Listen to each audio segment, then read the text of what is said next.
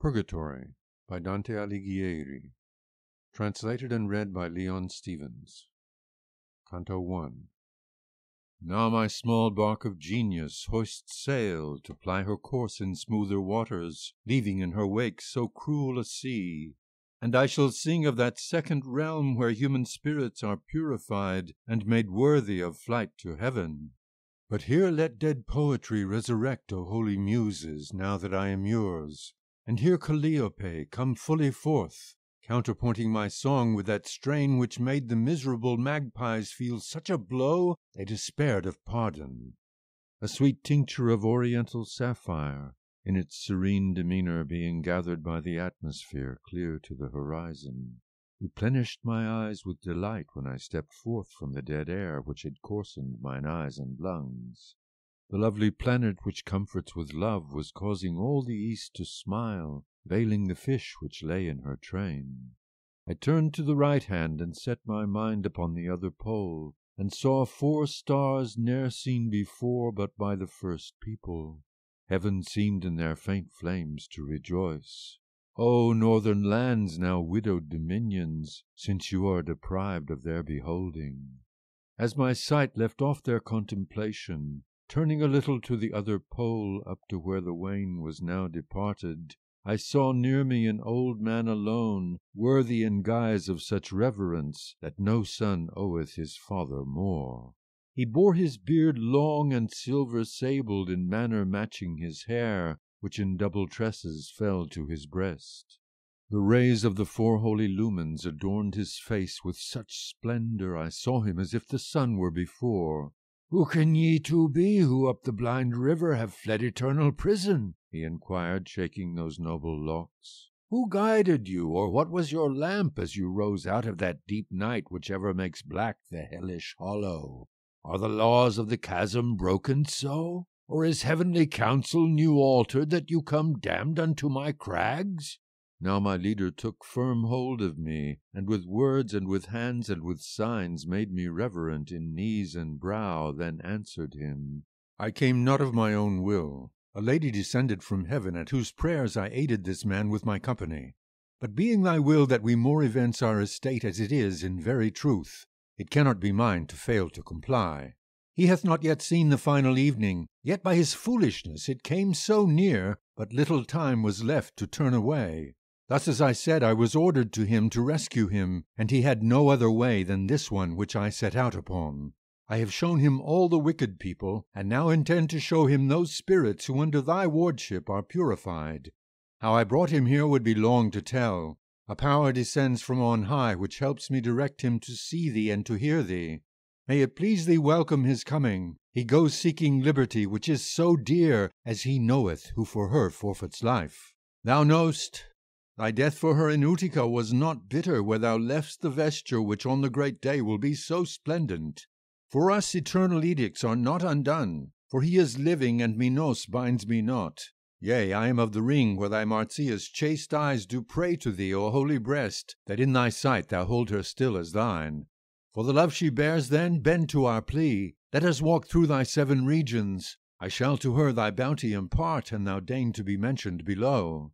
"Marcia was so pleasing to my eyes when I was over there," he said thereon. "Whatever boon she sought of me I gave. Now that she dwells beyond the foul river, she cannot move me more, owing to that law which was decreed when I thence came forth.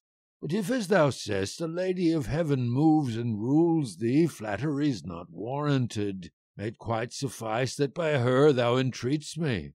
Go then, and fail not to bind him round with a smooth rush, and to wash his face so every blemish be thence expunged. For it would not be fitting, with eyes dimmed by any mist, to go before the first minister who belongs to paradise. Round this little island, adown, there below where it's beaten by the waves, rushes are growing over the soft mud. No other plant that should bear leaves or grow hard can there sustain life, for it yields not before the blows. And let your return be not by here. The sun which now riseth will show you the gentlest slope to climb the mountain. Thus he disappeared, and I rose up straight, speaking never a word, and drew me back beside my lord, and raised to him mine eyes. He began, "Follow behind in my steps. Let us turn back, for in that direction this slope declines to its lowest extreme." Dawn overcame the early morning hour which was fleeing before, so from afar I recognized the trembling of the surf. We went along the solitary lowland like a man who returneth to the lost road. So him thinks till he finds it, he goes in vain.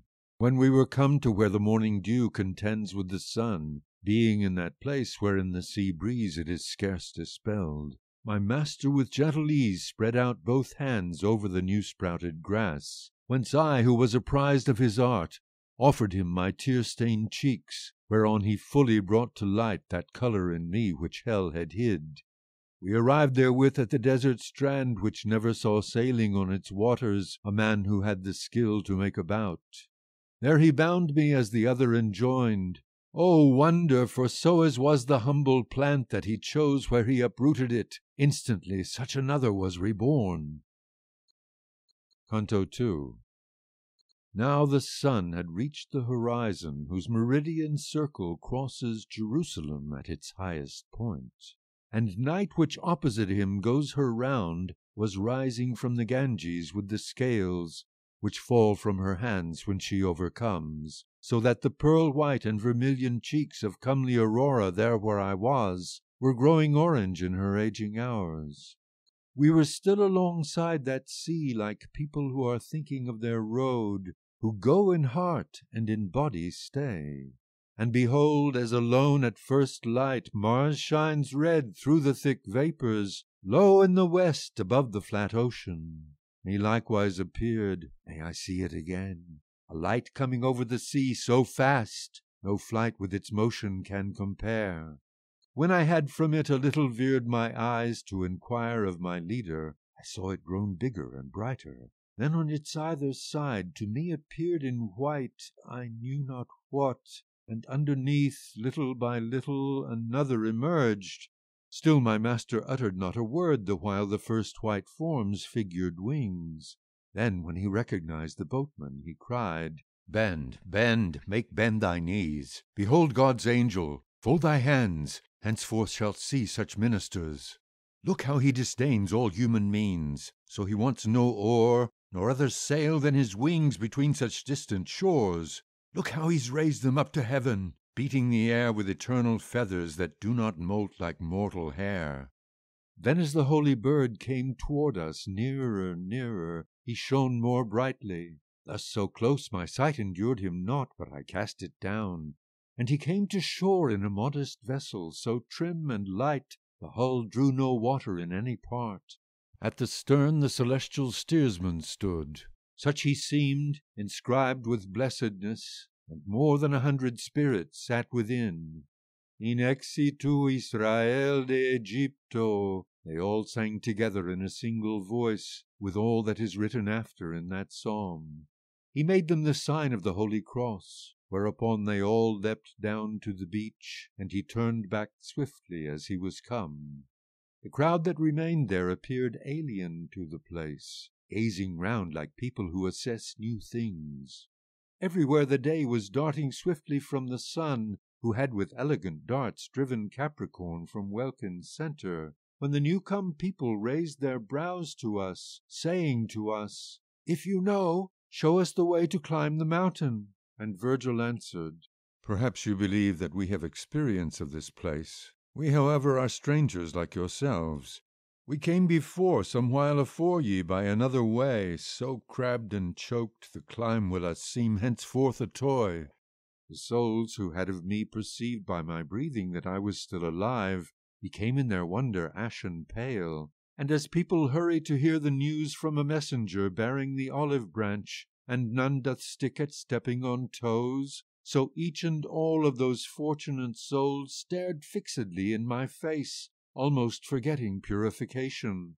I saw how one of them pushed forward to embrace me with such great affection that he impelled me to do the same. Ah, those shades empty of all but form! 3 times behind him I circled my arms, and as many stepped back with them at my breast. My face flushed in wonder, as I believe. So the shade smiled and drew himself back, and I, following him, spurred myself forward. With gentle voice he bade me desist, and I knew who he was, and prayed him halt with me a short while to converse. He replied to me, So as I love thee in mortal body, so I love thee freed, therefore I'll halt. But why goest thou here? Dear Cosella, I'm making this journey, I said, to return again where now I am. But how is so much time denied thee? And he to me, No outrage has been done me, if he who carries whom and when it please him repeatedly disallowed me this passage, for he makes the will of justice his own. These 3 months, verily, he hath taken with all good will whoever wished to board. Thus I, who e'en now was turned to the shore where Tiber's waters alter fresh to salt, was gathered in by his tender mercy at that roadstead whither he bends his wing, for in that place whoever falleth not to Acheron doth ever take refuge. And I, if new laws do not deprive thee of memory or use of the loving song that wontedly soothed all my sufferings, therewith may it please thee something comfort my soul, which coming here in my body is so distraught. Amor che nella mente mi ragiona, he commenced thereon so sweetly to sing, still within me its sweetness echoes.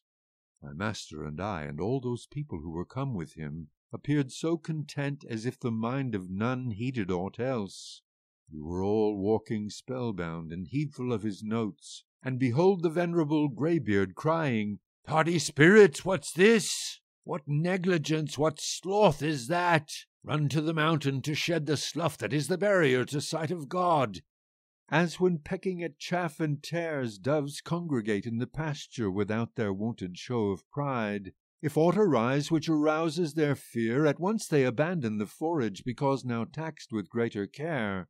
Thus I saw that new-come crowd of souls leave off the song and scatter toward the bluff, like one who goes, not knowing what he risks. No less hasty was I leaving thence. Canto 3. The while that they in hurried flight dispersed over the plain, turned to the mount whereto reason pricks us, I held close to my staunch companion, and how without him should I have run? Who would have led me up the mountain? He appeared to me as if gnawed from within. O ennobled conscience, undefiled, how bitterly bitten by the least fault! When his feet had given over haste, which quits of dignity every act, my mind, which was first disquieted, in eagerness enlarged its purpose, and I trained my sight against that tor which toward heaven highest emerges. The sun, which was flaming red behind, was broken before me by the form which made of me the prop of his rays. I turned to look to the side in fear of being abandoned, when I saw only before me the earth darkened. And my comforter, why still mistrustful? He began, turned fully round. Believest me not with thee, and that I am guiding thee? Now it is evening, where lies entombed the body in which I cast a shadow. Naples holds it, and from Brundisium was ta'en.